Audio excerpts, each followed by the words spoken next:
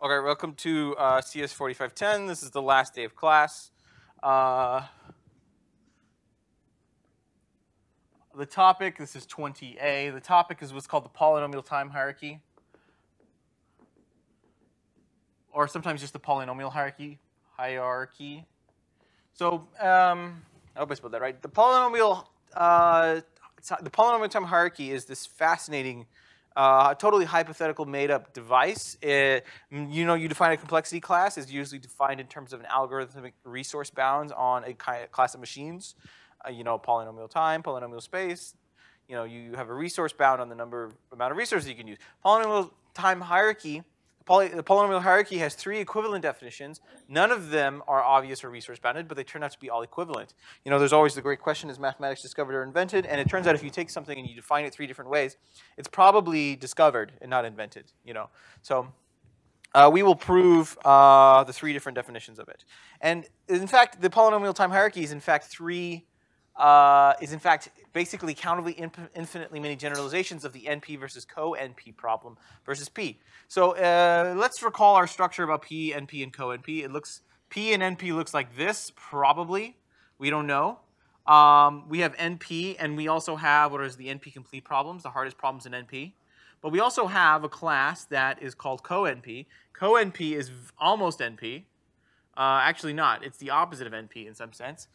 We know that L is in co-NP. If and only if L complement is in NP. That's just the definition of co-NP, right? Any class, even outside of this, means just the complement of the elements. You don't take the complement of the entire class because it's a set of sets of strings. You take the complements of the elements in there, right? And there is actually a few problems that are known to be what are called co-NP complete. We'll talk about that in a second. This is the picture that we have between P, NP, and co-NP. We have three classes. They don't fit nicely together like Matryoshka dolls. We know you can prove that P is a subset of NP, and for a similar reason, you can prove P is a subset of co-NP. This little egg-shaped avocado region we may describe as co-NP intersect NP. It is not known if co-NP intersect NP is equal to P. We know that P, though, is in this little region because this little region is closed under complement. P is closed under complement, so P must be in here. But we don't know if these equal. We have no idea. There are some natural problems that appear to be verifiable in polynomial time, and their complements appear to be verifiable in polynomial time, but we don't think that we have polytime algorithms for such problems. So it's conjectured that this is the model, but it's as open a problem. Does P equal co-NP intersect NP is as open a problem as any others. In fact, you can construct a relativized world for both cases to prove that such a proof will be non-relativizing as well. So the structure of this is a very also a hard problem. We not only do not know anything about P versus NP, we don't know anything about NP versus co-NP, or NP intersect co-NP versus P. So again, several thousand related, but perhaps not bidirectionally questions among these classes. Let's try to characterize what NP is.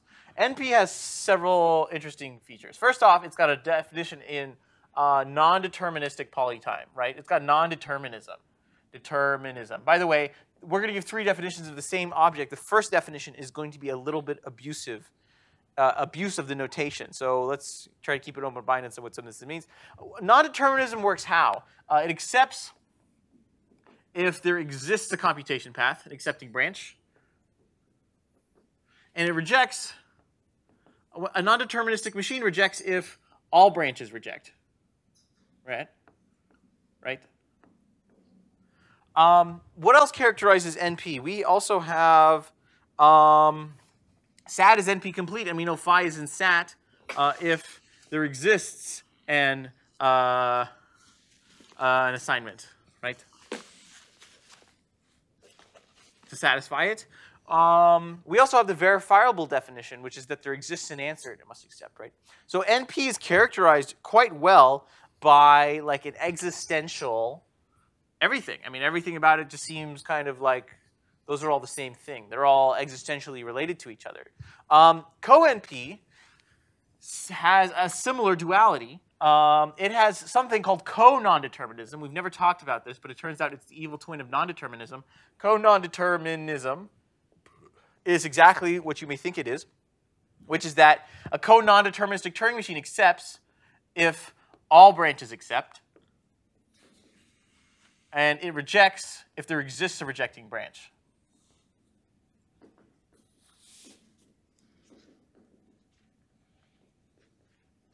There are some also known co-NP complete problems. There is SAT complement, right? And we may say that phi is in SAT complement if no assignment is satisfying. Another sometimes is called unsat.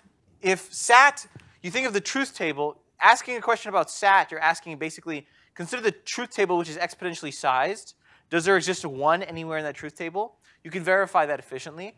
Given a formula, if no assignment is satisfying, what we mean is the entire row of the truth table, 2 to the n, that column, the last column in the truth table, has 2 to the n elements in it. They're all zeros. You can't efficiently verify SAT complement. Like, there doesn't make sense. Like, you can prove to someone a formula is satisfying by just giving the place the 1 exists in that row, in that column. How do you prove to someone that all assignments are unsatisfying? You can't really do that. Similarly, tautologies is also NP complete. Excuse me, co-NP complete. Absolutely not. Tautologies is co-NP complete, which basically means every assignment is satisfying. And what that means is the entire row is all ones. Yes?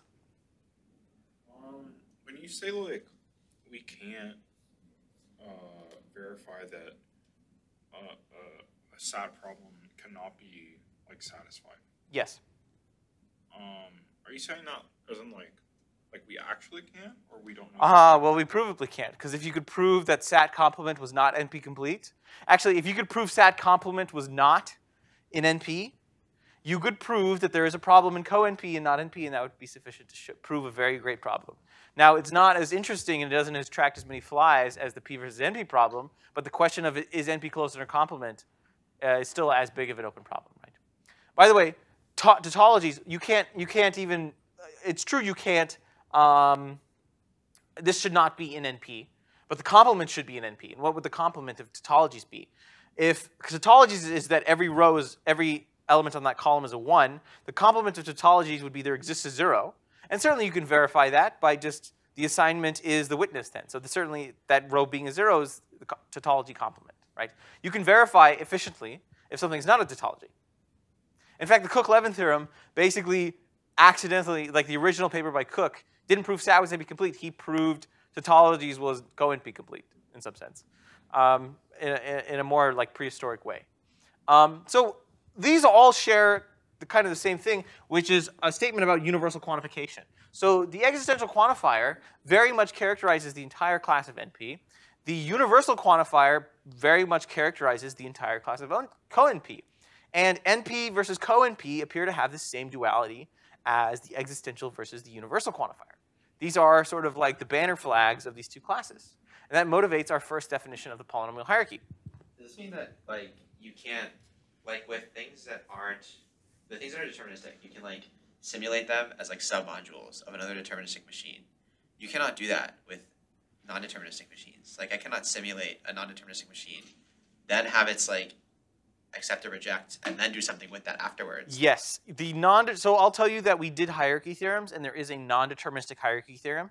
And if the answer, the hierarchy theorems, if you recall, simulate the machine and then flip the bit. Yeah. But you can't flip the bit if the non-determinism guides you to the correct answer, but does not efficiently guide you to the wrong answer. Yeah. Like if it's no. There is a very complicated automata way around this. Like you have to do some crazy simulation on multiple things. And it turns out that there is still a non-deterministic time hierarchy theorem, and we did mention the statement of the theorem, but not prove it at all. I'll mention it's fairly complicated, but it can. There is the universal non-deterministic Turing machine is slightly different, and that it can be done, but it takes like 25 minutes to explain. But even though it's complicated, it is not. You do not do a bunch of complicated things and then end up with a black box that gives accept or reject. You end up with some sort of non-deterministic version of that Yeah. doesn't do the same thing. Yeah. So let's define what's called a surgery. Now this is not, again, this is the abusive notation part. It's not real. Okay.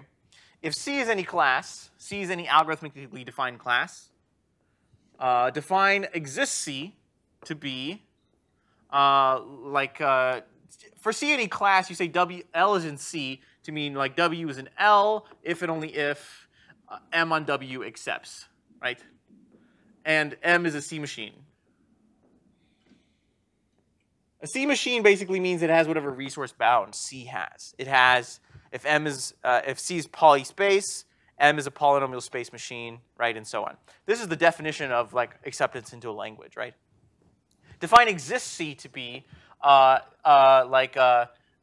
is in exists C if W is in L, if and only if there exists some X to bring M on WX to accept.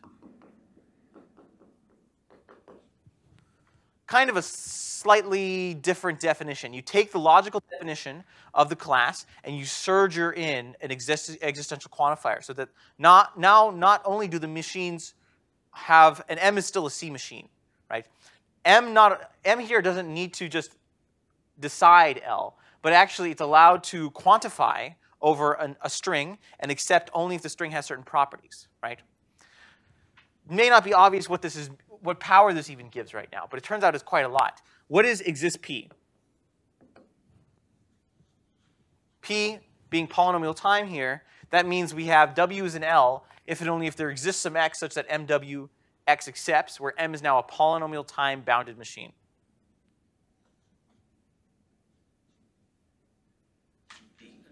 NP, why? It's like X, like the certificate, you can think of it. Yeah, that's just the witness definition. That's the verifiable definition of NP. So exists P is simply NP. Okay? I mean, yeah. Think about it. P, it's like it has to decide SAT. It can't really do it. But exists P, it can take on the witness being the satisfying assignment and simply check that it satisfies it or not. And it need only accept if such a satisfying assignment exists. Right? Also, implicitly, whenever I will write, especially for today, whenever I will write exists some X, what I really mean is exists some X, which is an element of a polynomial. It's polynomial length. Something like this, right? We're going to only quantify over polynomial sized strings. So when I say exists X, what I mean is X is polynomial sized. It's important. The verifier definition, of course, also requires this because a polynomial time verifier cannot read an exponentially long witness. You don't have time. There are some problems where it's like, yeah, that does have an exponentially long witness, but that doesn't, it ends up being NP hard but not NP complete for some reasons like this. What about for all P? For all P is going to be what? For all P is going to be similarly defined. It's going to be W is in L if and only if for all X, M on W, comma X accepts. What is for all P? It's co-NP. Let's prove it. We prove co-exists P is equal to for all P. So what we mean is something is in co-exists P if it's not in exists P, right? So what we'll say is like W is not in L if and only if there does not exist X such that M on W X accepts.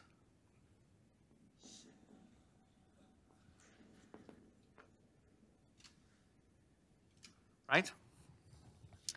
Then you take the negation of that statement to be like W is simply an element of the complement if and only if for all X, M on WX accepts. Now here you should throw a red flag at me. There's a small typo on the board. What is it? It should be that M on WX rejects. Yeah. So you just put like an M complement or something. Yeah. We want the complement of this statement should be for all X, M on WX rejects. But I'm going to say accepts simply because we don't care about rejecting from a language in NP as much as we do care about accepting into a language in co-NP, right? It's just a change of perspective. That's not the full complement, but that's okay. Logically, it's the same thing, right? Take the machine that would reject and now just swap the accept to reject. It's not hard. Yes? I don't really get what M's doing with 2 inputs. Is it like any other machine with 2 inputs where it's really on one tape, or is it like the Oracle with a separate tape? It's think of it like the polytime verifier. The verifier takes on input the word, which is like the problem instance, and then it also takes on a solution. And its only job is to check if the solution is correct. So here, this is a machine that checks the solution. The existP machine is one that checks the solution is correct. Now here's where some of our intuition about the verifier definition of NP loses. We don't really, how does that even check, how does this machine, the for all P machine work? It doesn't check that X is correct. It must accept for all possible answers X. Every single string must bring X to, the M to accept. There should not exist a string that brings X to M to reject. Now, doesn't really fit into our intuition about what that means for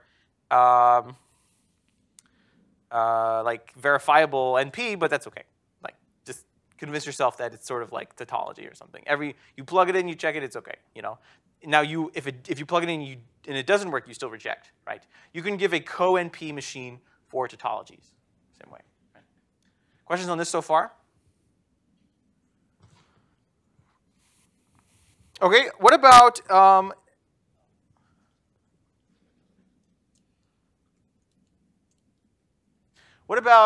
exists P? What is exists P? What is exists P in general? Exists P, we're going to surger in 2 quantifiers. We have W is an L, if and only if there exists some x1 and there exists some x2. And by the way, implicitly, they're both polynomial size. I'm just not writing it down. Such that M on W, x1, x2 accepts. What, conjecture to me what exists XP is? NP? Yeah, why? Like you're not getting much by having a second polynomial-sized like witness. Yeah, we have 2 witnesses. Like if you gave the definition of NP 2 witnesses, it doesn't give any power. It turns out. Let's prove it. We prove it by double set containment. Let's prove exists P is a subset of existP. Now, how does that one work? Exists P. If you have an existP machine, you can construct an existP machine. How does that work? The witness is just going to be a concatenation of both witnesses. It's going to be like, here's our existP machine. It's going to take on input W and then like a single witness, which is going to be some encoding of 2 witnesses. Something like this, right? And then it's going to simulate the exist machine on W, x1, x2. Something like this, right? Perhaps this is an x1 and x2 is an encoding. The witness to the existP machine, the NP machine, is going to be 2 witnesses. Yes? When we kind of wrote the original definition, made it easier to see that it's like using 2 witnesses. But I thought the definition was that it was like you're simulating on a machine that is an existP. So like, doesn't M have to be an existP on x1? Let EEP, I'll say EEM here. Let EEM be an exists machine. We give an exists machine for it. That will prove existP is an existP. Okay. Yeah. The exist machine simulates the exists machine. Okay. The other way is simpler. Why is existP a subset of existP? Yeah, just ignore, like, okay, I have 2 witnesses. If the first witness is the empty string, then just simulate the exist P machine. Okay. Not a problem. What about exists P? Let's say you have K quantifiers. Also NP. Yeah, this is just a single quantifier. existP is equal to NP, right? Count finitely many more. What is a finite constant times a polynomial is still a polynomial, right? Finitely many witnesses doesn't really matter. Could this ever be P? No, because we don't think P equals NP. So you can, if you have many quantifiers that are the same, you can always reduce them to a single quantifier, but you can never perhaps get rid of it. Whether or not you can get rid of it would prove P equals NP or not, right? Similarly, what is for all P? You K of them. Yeah. going to be for all p is equal to co-np, right? And you can always, two quantifiers that are adjacent and the same, you can always compress them. Okay. Next advancement. What is a, what about for all exists p? Let's say you surgery in two quantifiers, and now the order matters. This is the first logical jump. This is defined logically as W is an L, if and only if. For all x1, there exists an x2, such that M, W, x1, x2 accepts. Now this, like, exists p being NP, easy. For all p being co-NP, okay. What does this even define? P space. No. Turns out not p space. And actually, you'll see very carefully today why it's not p space. And now, I'll tell you, as we build up this definition, you should be thinking that just sounds like p space, and it won't be p space at the end. Well, let's understand the structure of this class. Okay. First off, what is a subset of for all exists p?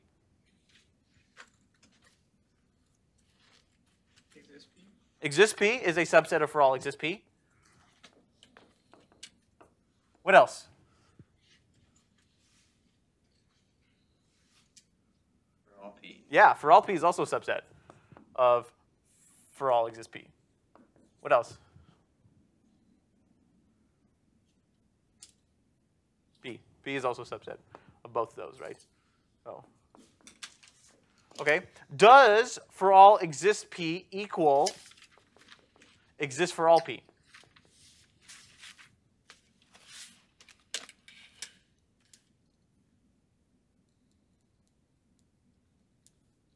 Let me hear a conjecture. Yes or no?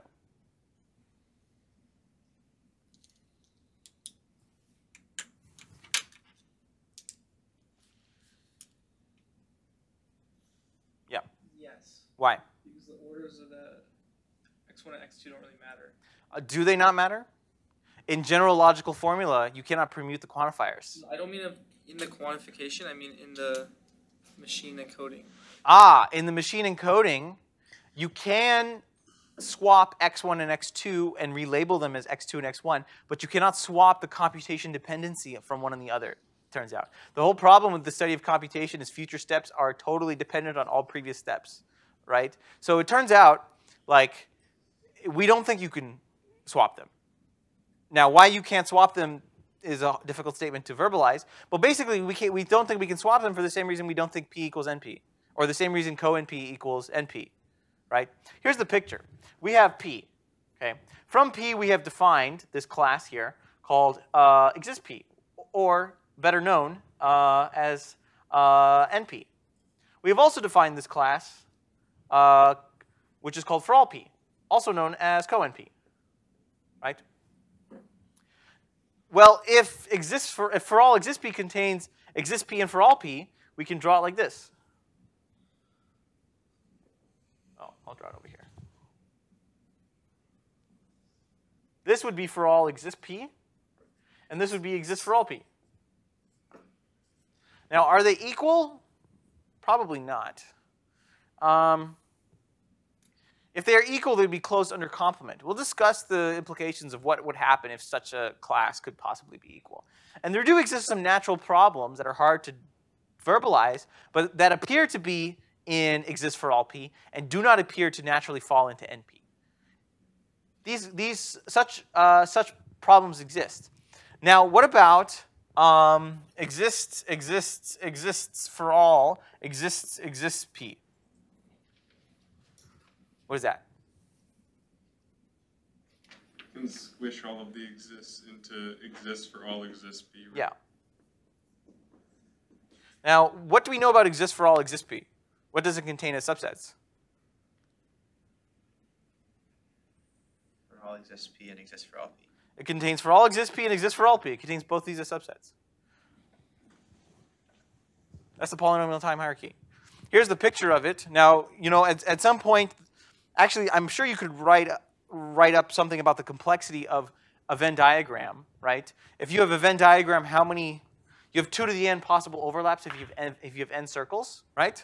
For every possible pair, you choose a subset of those to overlap. Now, we don't draw the polynomial time hierarchy as a Venn diagram because it's annoying. But let's generalize the following countably infinite number of times. We have what's called a base case, which is pi 0p.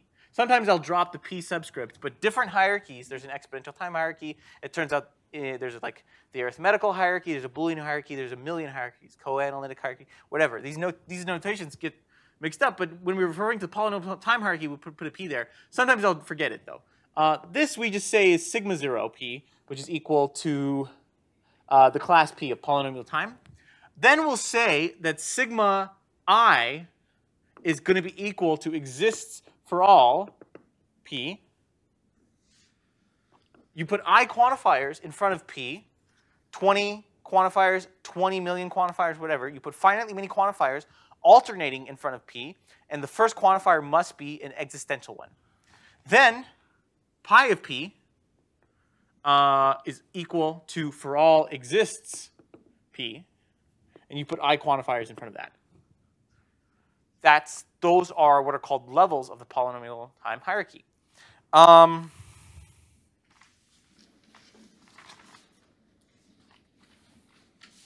And in fact, what you can do is define a level in terms of the previous levels, because this sigma IP is simply exists what?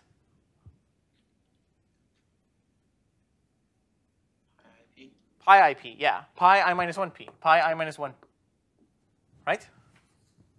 You took the previous level, surged it in a class. Similarly, this is a for all on a sigma I minus 1p. We notice the following relationship between classes. Okay, for all I, we observe this generalization we did. We have pi I is a subset of pi I plus 1. You agree? For all I, we also have that sigma I p is a subset of sigma I plus 1. We have for all I, we have sigma I is a subset of pi I plus 1, and that we have pi of I p is a subset of sigma I.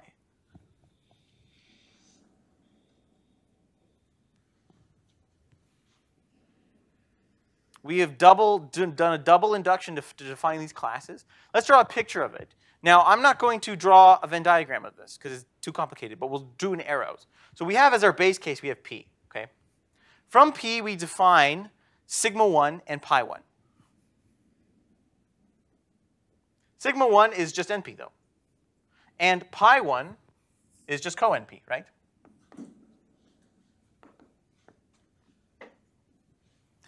But what do we know about pi 2 and sigma 2?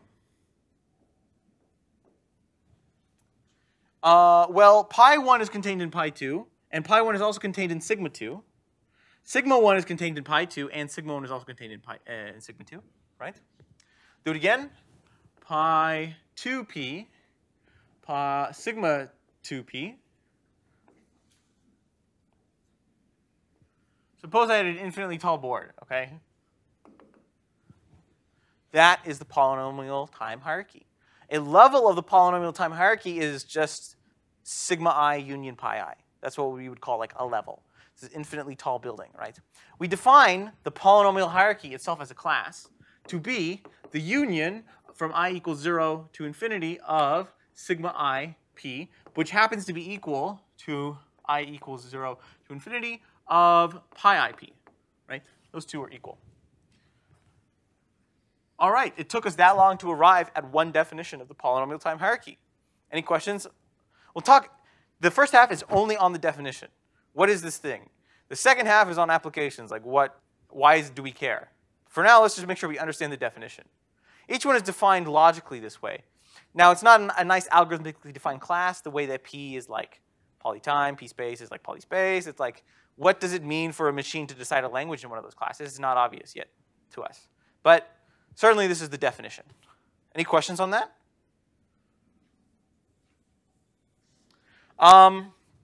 You may also observe that each sigma I, what is co-sigma IP? What is the complements of the elements of one of the right halves of the levels of the polynomial time hierarchy?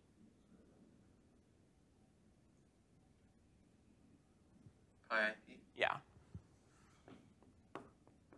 So although it seems complicated, it has kind of predictive structure, you know. Again, just think about that Venn diagram over there, but if I did it infinitely tall. One of the reasons my personal interest in the polynomial time hierarchy is because complexity theory can make you feel like a wizard. That's a cool diagram. It's like something someone would draw with chalk, and you're casting a dark magic spell or something, you know. You leave this on the board, no one knows what's going on. This is called computer science, by the way. We're still in computer science class. And even though, like, you know, in computability theory, we dealt with like undecidable problems and all this cool extremal philosophical stuff, here we get a lot of, I would like to call play. We have non-determinism, and we have, you know, this idea of surging in a quantifier with hard to describe power. Yet I claim these are all still subsets of the decidable languages, right? Okay, let's upper bound it. What is give me an upper bound on the polynomial time hierarchy. What is a class that upper bounds polynomial time hierarchy? P-space. P-space. Now, we don't think P equals, the polynomial time hierarchy equals P-space, but to give you some like evidence about why you don't think it should equal P-space, P-space you may have defined in terms of these alternating quantifiers, because you know TQBF is P-space complete, right? You recall any number of quantifiers for any formula, that this generalization of SAT is NP complete. I mean P-space complete. So you may think polynomial hierarchy is P-space complete. I mean polynomial hierarchy is P-space. But it turns out it's like, if you do W in, if you do W in L, which is in P-space, what this basically means is like longer strings, longer W, use more quantifiers. But if W is in L is in, say, sigma 3, then longer W still has to use still only 3 quantifiers.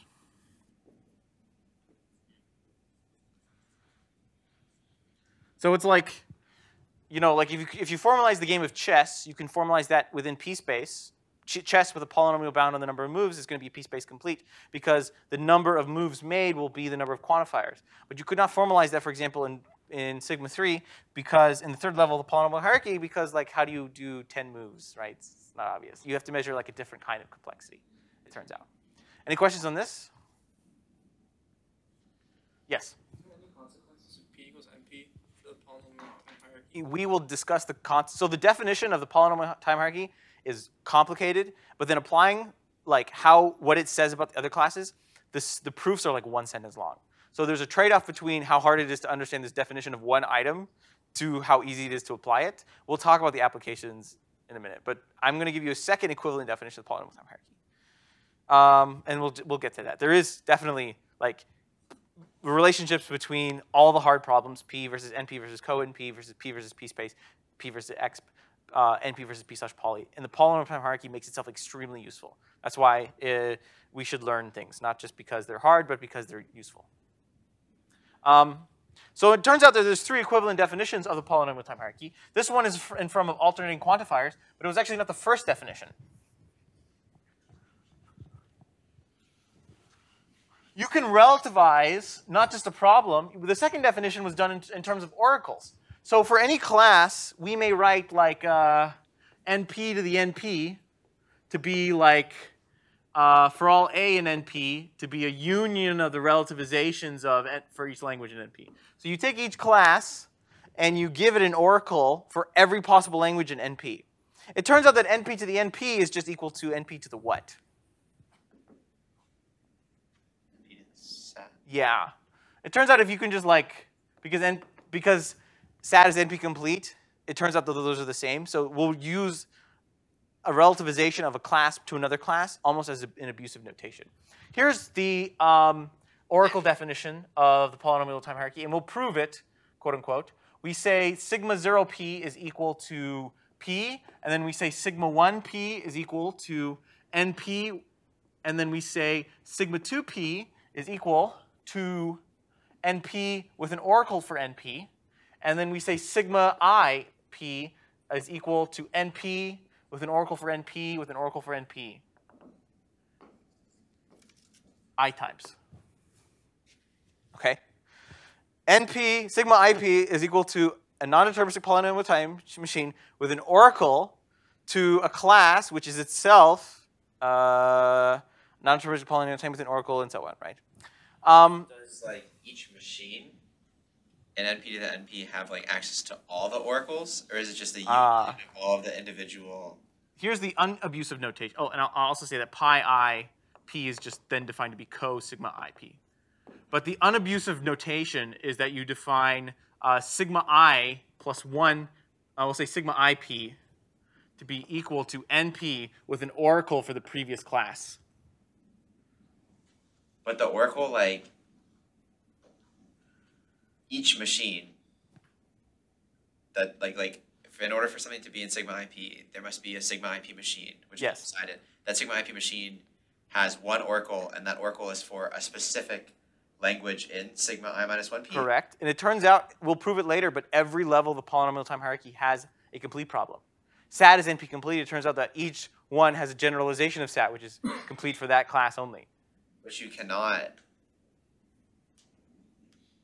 like, it does not have an oracle for like all the machines. Like one instance of the machine doesn't have an oracle for. It has an oracle to one class. But that's that class is defined recursively to be such that it is a non-deterministic machine with an oracle for the previous class, and so on. Yeah.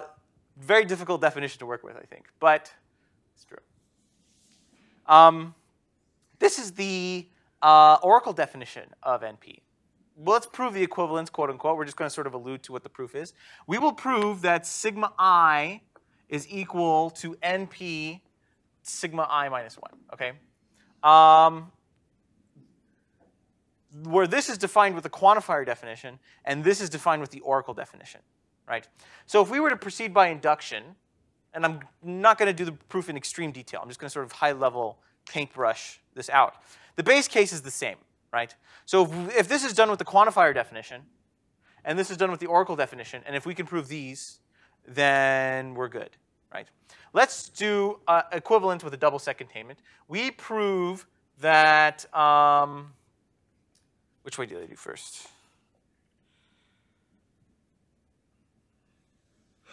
We prove that sigma I p is contained in NP to the sigma I minus 1p, okay? Non-deterministic machine with an oracle for a class that's hard to think about what it looks like. We'll prove that everything decidable in sigma IP is in this class. If L is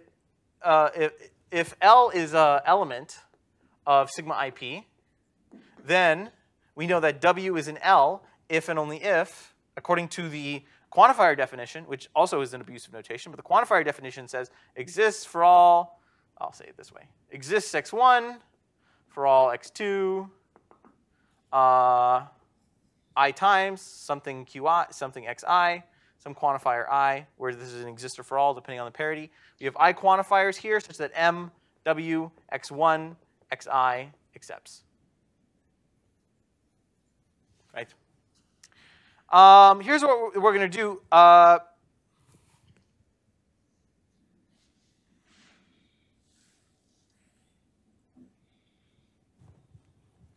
For now, just fix x1. Hard code x1 for a second, and we'll talk about getting x1 back in there.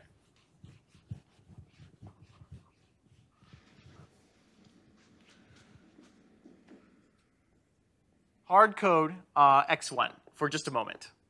Then we have w is an L, and by hard code x1 I mean hard coded into m. Let it not be quantified over, let it be hard coded and fixed into m. We have w is an L if and only if for all x2, qi, xi, m, w, x2, xi accepts, right? What kind of statement is that, though?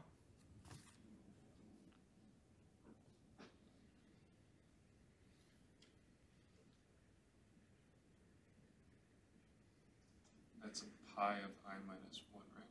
Yeah, so if you have an oracle for pi I minus 1, you can decide that, you can query the oracle with a statement of that form and return an answer.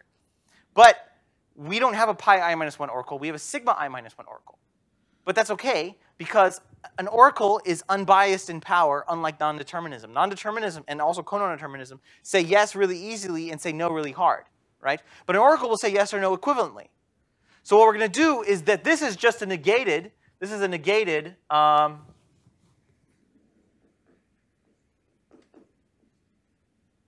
this ends up being a negated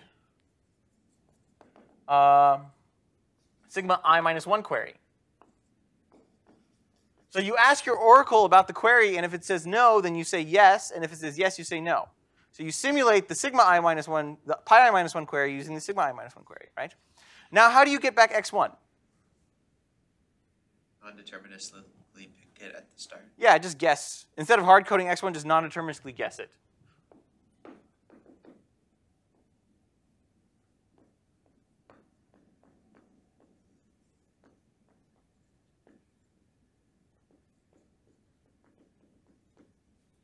So, and recall that we have a non-deterministic machine with oracle access to sigma I minus 1 p, right? It uses the non-determinism for x1, and then it does the negation of the query for the other I minus 1 quantifiers. This is sufficient for us. This is a simulation of a sigma I p machine on an np to the sigma I minus 1 machine. Okay? The reverse direction, I'm not going to do it. This is the harder direction, it turns out. The other one is just very detailed filled. And I'll just kind of allude to how it works. You want to simulate an np sigma I minus 1 machine on a sigma I to the p machine. I believe that you could go off and maybe spend some time and figure this out for yourself. It's not too hard. Seeing the answer also is not too hard. But I'll just allude to, it's very similar to the proof that we've already done, but just with a lot more notation in the way, of where we prove that non-deterministic polynomial time is equivalent to deterministically verifiable computation. Recall that we said non-determinism was just the same power as this witness, quantification over the witness. So this proof ends up being the same for the reverse direction. So that's sufficient for us to say that the oracle definition is sufficient, right? We have this quantifier definition, and we have the oracle definition as well. Right. Questions?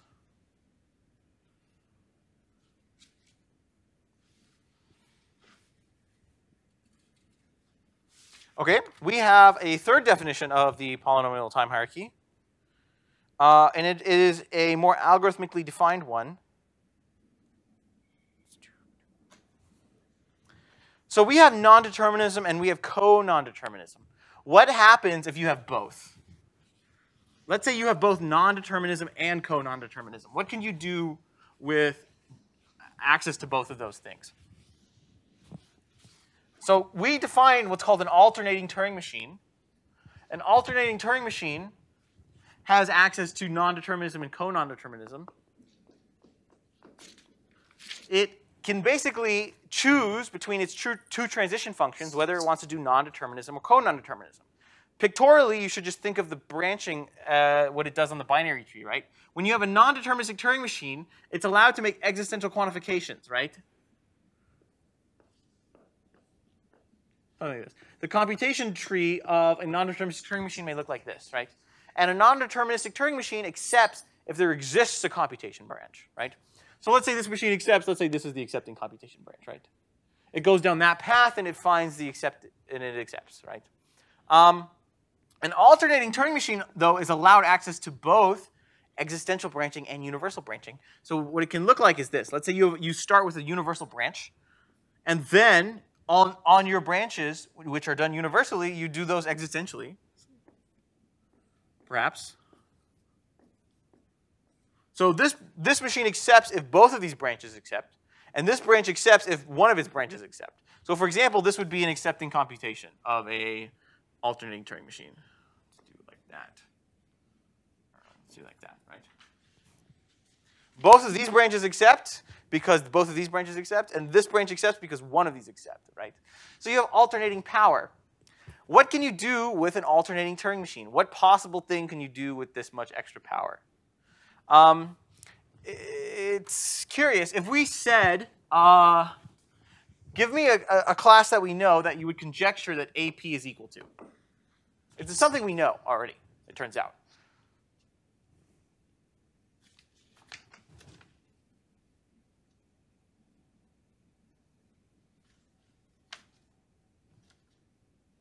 Yeah. AP would be exp. AP is a subset of exp, but is not known to be equal to exp.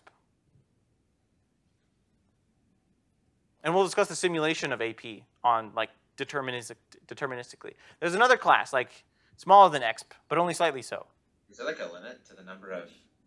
Not yet. Right now you have unbounded quantification. AP is alternating polynomial time and must run in polynomial branching depth, right? Like NP. But no, yeah. E. Is it linear exponential? I'll say also no, because E is not closed under polytime reduction, and it turns out that AP is closed under polytime reduction. It's a slightly smaller class, perhaps debatably smaller. Let's start naming classes that we know. First of all, it's bigger than NP. P-space. P-space, yeah, it's P-space.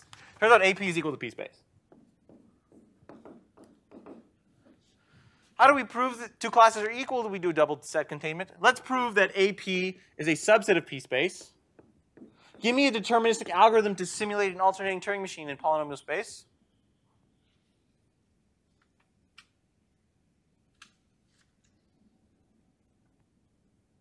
Remember we did TQBF? We did the linear space algorithm for TQBF, where we divided and conquered every time we saw if we saw a existential quantifier, we branched, we did divided and conquered, and we accepted if one of those branches accept. We saw a universal quantifier, we branched if both of those computations accepted, but we made sure the recursive calls reuse space. Basically, the simulator of an AP machine in polynomial space is just the TQBF algorithm. Right? That used, in fact, linear space. So AP is in P space. Divide and conquer, you can simulate such a machine with no more than polynomial space overhead. To prove that P space is a subset of NP, it turns out all we need to do is argue that AP is closed under polytime reduction, and that TQBF, which is P space complete, is an element of AP. Why is TQBF in AP?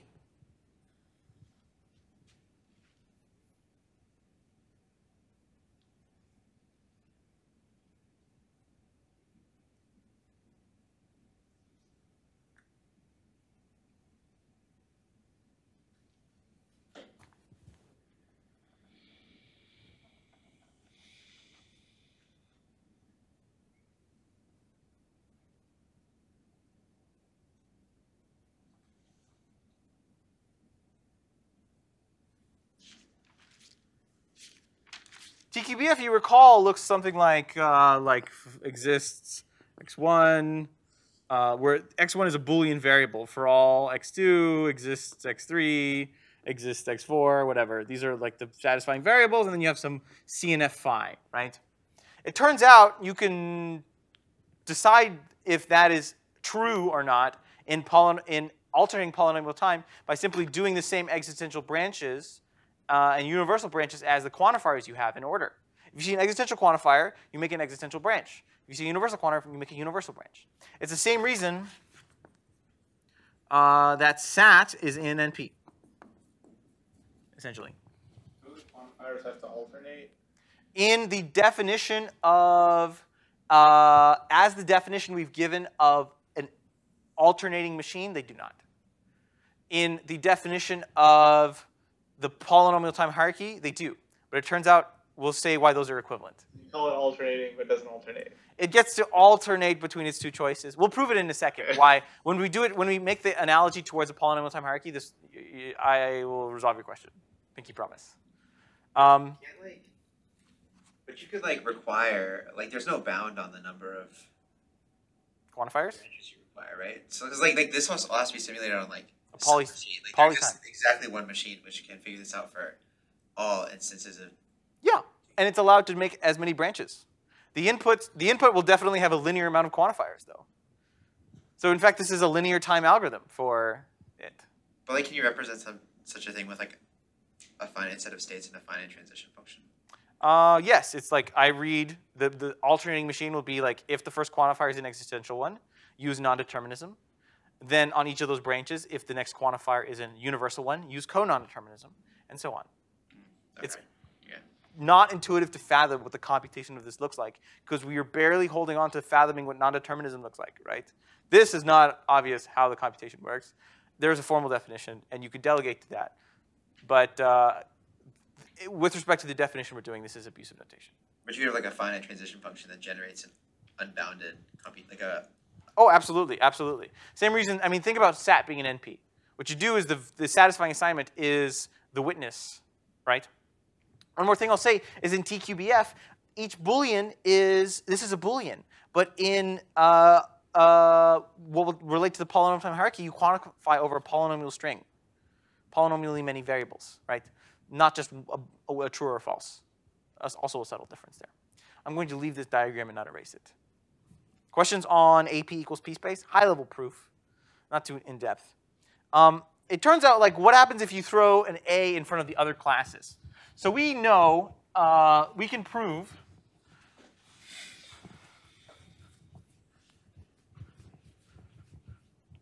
L is a subset of P, which is a subset of P space, which is a subset of X, which is a subset of X space,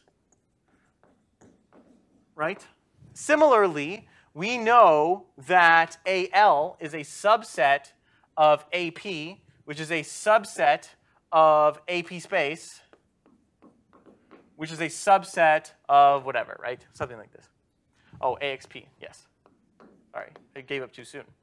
But it turns out that those are actually the same.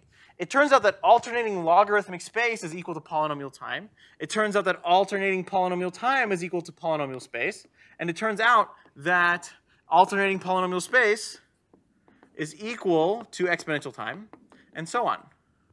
Alternating exponential time is equal to exponential space. It's as if you just threw an A in front of it, that you just shift everything over by 1. Kind of a cool theorem. When this stuff came out in the 70s, everyone was like, I don't know where you would use that, but that's cool, right? So throw an A in front of it, everything shifts over. Let's tie this back into the polynomial time hierarchy. Let's shift everything over by, well, let's consider, like, an alternating Turing machine is allowed to make as many universal or existential quantifications as it wants. It's allowed to swap between them as often as it needs. But let's suppose you put a bound on the number of quantifiers, the amount of times it's allowed to switch. So you must decide longer and longer strings in languages, but you're not allowed access to more than a few quantifiers, right?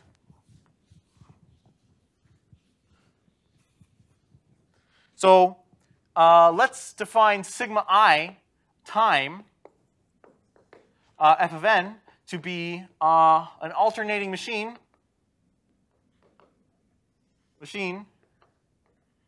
can make no more than I branches, and first is an existential branch. It starts with non-determinism. Similarly, we may define pi I time f of n. Oh, and it runs in f of n steps to be the same, except it starts with a universal for all pi, right?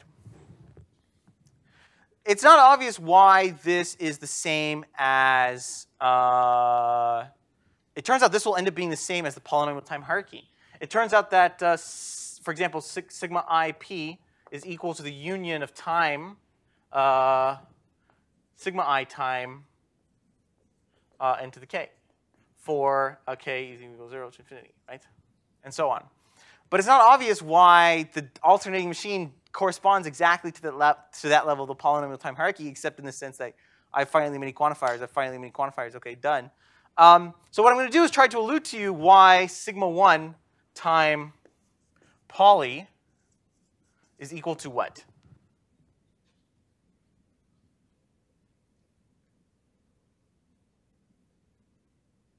What is sigma 1 time poly equal to? NP, yeah. So here's the difference between them. An NP machine is allowed unlimited access to non-determinism. Okay? A sigma 1 time machine is allowed one branch of non-determinism, and then the rest of the computation must be done deterministically. Right? The problem, again, with computation is that all future steps a future step is a function of all previous steps. That's sort of the difficulty with analyzing computation. You can consider a non-deterministic branch to be like this, right? Who's to say that future non-determinism is dependent upon something like this? Who's to say that non-deterministic steps in the future are not dependent upon non-deterministic steps in the past. This we would say is an NP machine. I claim that you can simulate an NP machine in such a way such that all the non-determinism can be done in a single step at the beginning, and then the rest of the computation is done deterministically. Now, the proof is done by a picture. Here's our sigma 1 time machine. We're going to, instead of selecting a sequence of non-deterministic steps, what we're going to do is use non-determinism to guess all future non-deterministic guesses and perform them all at once. Woo.